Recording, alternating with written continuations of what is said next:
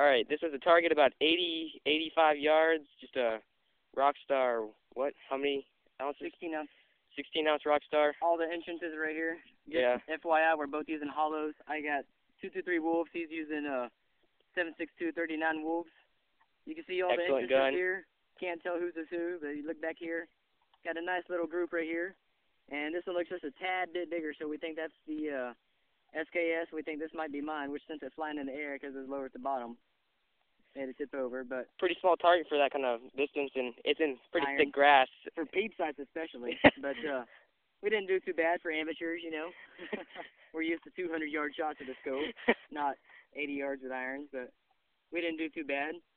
We both hit it about 2, maybe 3 times each out of 10, 15-round shot. That's pretty bad. Out of guns we've never shot before.